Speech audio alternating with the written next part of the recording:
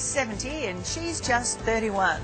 Our exclusive with the newlyweds who now desperately want a baby. What I have with Max is real. We know it's real. Our friends know it's real. So who cares what everybody else thinks? Hello, I'm Tracy Grimshaw. Welcome to A Current Affair. That story soon. First, Hillsong takes on a current affair. The church's leader, Brian Houston, is furious with us. So what's got him so upset? Ben McCormack explains. Out in the forecourt right now is an Australian program called A Current Affair. He was very angry with me, extremely angry with me. His face showed great anger. They are a malicious program. They have a constant agenda against Hillsong. It's a very common technique of his to just, I guess, cast really negative aspersions on people and not have any evidence to back it up with. I think it has to damage Brian Houston on some level because he's done the wrong thing. He's confrontational. He stormed over and I could see the anger on his face. So I stood up because I thought he was going to hit me. He's a coward. He doesn't have to answer any questions because the law currently is on his side. He's Brian Houston, the cult-like leader of Hillsong, who loves his flock and knows how to make money from them. It's about sowing so that we can reap, so that we can sow, that we can reap. This is not a church. This is an entertainment corporation. The product is God. You believe or you get out. Tonight, we'll show you his latest bizarre outburst against the current affair. Well, I think it's highly embarrassing. Hillsong lies all the time. They're more concerned about their reputation, their power and their money. To extend your reach. And if there's one thing this egomaniac can't stand, it's any form of criticism. It's about me, it's about me, it's about mine, it's about my one, it's just about me, it's about me, it's about me, it's all about me, it's my dream. Brian Houston can't cop criticism.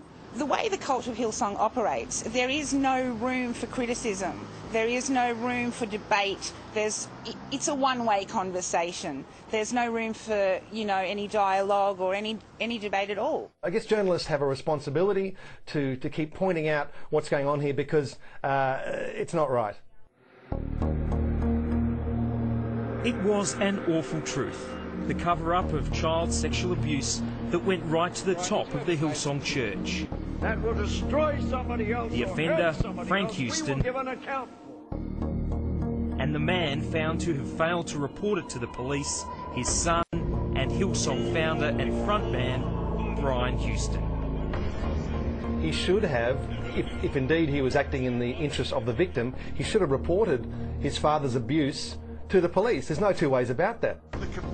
What Brian Houston and the Hillsong hierarchy did instead was sweep it under the carpet. The commission heard that Houston quietly retired his sex offender father and put him on a lifelong pension paid for by the church. I don't believe the church did protect him at all from not going to jail. I feel like the church kept the doors open for any victim, anyone at all who decided they wanted to go to the police, that they could go to the police. The fact is, Brian Houston never contacted the police about his father's criminal conduct. Investigative reporter and 6PR Drive presenter Adam Shand has been investigating Hillsong for years. He clearly knew that a crime had been committed. His father admitted that he'd done this. There was deliberations about what to do. There was a decision taken not to go to the police and deal with the matter internally. And then even more remarkably, to offer the victim a $10,000 inducement to keep quiet. Houston was also making headlines last week with a controversial feature story in Fairfax Media's Good Weekend magazine. In it, Houston claims his father molested boys because he was a frustrated homosexual. I'm no psychiatrist, but I think whatever frustrations he had, he took it out on children. Former member Tanya Levin, who's written a book about her experiences in the church, says Houston's comments are outrageous. Hillsong have in recent years targeted the gay community, and now the accusation that that, you know, some people who commit offences against children are just frustrated sexually or frustrated homosexuals is so abhorrent, is so repulsive, is so vilifying that anybody who knows anybody in the LGBT community needs to keep them the hell away from Hillsong. In the same article, Brian Houston also attacks a current affair when questioned about our series of reports we've aired about his church and how it's run. ACA just lies. Full stop. You can quote me. They are just liars. Interestingly, in the article, Brian Houston never once gives one specific example of how our program has told a lie about Hillsong in all the stories that we've done. Was it when we revealed the tax-free millions that you make from your followers every week, or the wads of cash that you collect on the international speakers circuit? Perhaps it was when we showed your personal financial arrangements, which means that you and Bobby, your wife, pay as little tax as possible. Or was it the story where we showed that hard-working Bible study students are forced to volunteer at Hillsong conferences for nothing? It's that same victim mentality that all kind of cult leaders and crazy dictators have, that, you know, people are just lying about me. He doesn't ever produce any evidence about what these lies are. He doesn't refute the evidence that's presented to him. He just says lies, lies, lies. Doesn't surprise me at all. But I say, Brian Houston, if you've got a problem with anything that's reported about you, go to the courts. Make a specific allegation. I think everyone's realising this is your modus operandi of the way that you avoid scrutiny. Sometimes it's not the man's riches that are a problem, it's the man's pursuits. So if Brian thinks we're liars, let's take a look at some facts. Time and time again, Hillsong screams hysterically that a current affair never approaches them for an interview or responses to our stories. The program made no attempt to contact us to get the facts or even hear our perspective before airing this piece of fiction. That's a lie. Here are emails we've sent to Hillsong Media asking for interviews prior to a recent story going to air. Then there's all those questions about finances. How are they making so much money and where is it all being spent? After all, Brian and his glamorous wife Bobby live luxury rock star lifestyles. And just being there with the spirit of faith. In 2010, Brian Houston told his followers in a letter, When I travel overseas to churches, I do not receive any money personally. That's right, none. But that's not the whole truth.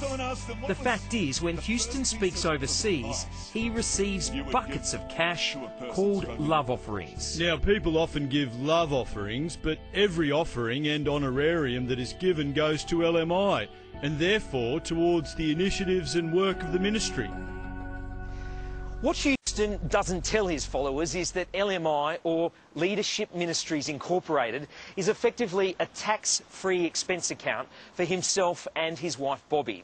So whatever money he puts in there, he doesn't have to pay tax on it. This is legalised money laundering. Let's call it what it is. The law allows this. It's not just money. The Houstons have also sold their properties to LMI, which, you guessed it, doesn't have to pay tax on them. I mean, the home, for instance, he sells the home into Leadership Ministries and still continues to live in it. I mean, that's not a sale. That's called a ring-a-rosy in tax terms. I pray with you that God will give you a nice home. Hillsong constantly says people don't have to donate, but just listen to the sell at every service. Sometimes we're so tight-fisted, holding a $5 note, that the Queen's got a tear in her eye. Hillsong tells its members that their finances are open and transparent and available for inspection.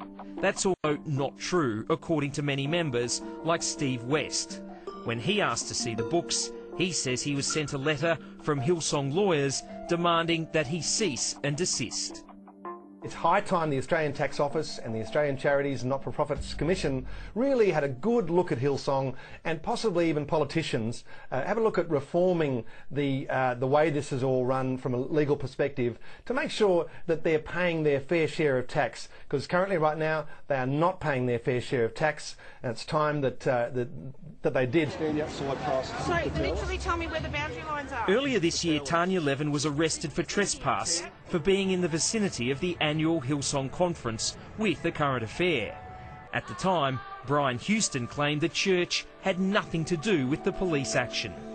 We are advised that her behaviour outside the venue resulted in her being apprehended by police at the request of the arena's security staff, not Hillsong staff. That's another lie. As it turns out, Tanya was arrested by police who were being paid for by Hillsong that day. And they arrested Tanya after being told by Hillsong staff that she was outside the venue. It's really clear that Hillsong don't like me, and they don't like anything to do with me. Let's have a confession. Brian Houston is the latest in a long line of super wealthy evangelical preachers who milk millions from their followers. So grace working. There's Creflo Dollar, who recently told his congregation that God wants him to have a $65 million private jet. If I want to believe God for a $65 million plane, you cannot stop me. And Kong Hee, man of God and friend of Brian Houston, who was this week jailed for 8 years after stealing $36 million of his followers' money to fund his wife's singing career. This is Brian wishing him all the best. We are behind you in faith and behind you in love and spirit. God bless you. And don't be fooled by Brian's nice guy image. Brian got in my face and said, I'm not a pedophile. And I said to him, I didn't say you were a pedophile. I said, you give the victims of your fathers a lousy $10,000. Emma Finesse is a victim's advocate. She was at the Royal Commission the day Brian Houston gave evidence and saw the other side of this so-called man who preaches peace. Pursue peace with all people. I was fearful, but I thought if he's going to hit me, which I thought he was, I would take the blow. In the end, security had to pull Houston away from Emma. What I saw of the real Brian Houston, he's an intimidating, controlling man. Hillsong's bully boy tactics don't stop there. After the Reverend Bill Cruz, who feeds the poor and the homeless, appeared in one of our stories, the Hillsong hierarchy called to abuse him. They also tried to launch a campaign against Senator Nick Xenophon, who also appeared on our program, calling for Hillsong to show more transparency with its finances.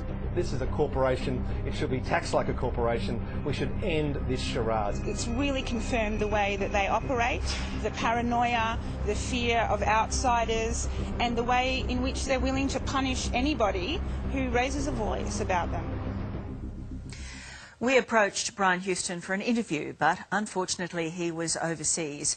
Hillsong did provide a current affair with a statement which you will find on our website. Max and Sam are like most newlyweds, completely beside